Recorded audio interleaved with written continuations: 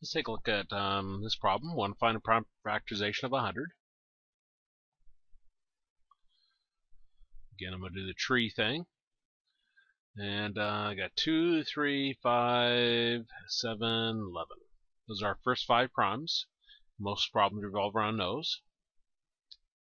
And we start with our first prime, 2. We ask ourselves if 100 is divisible by 2, and it is.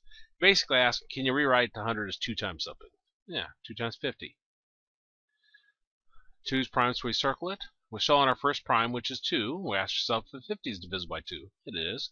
2 times 25. Now 25. We ask ourselves if it's divisible by 2, and there's no way I can rewrite 25 as 2 times something, so I go to the next prime, 3.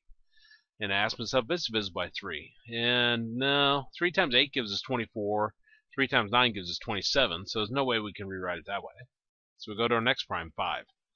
And it is divisible by 5. We can rewrite 25 as 5 times 5. Now 5 is prime, so we circle it, and actually this 5 is prime, so we circle it also. So our 100 is all the numbers circled. So we've got 2 times 2 times 5 times 5. And that's our prime factorization.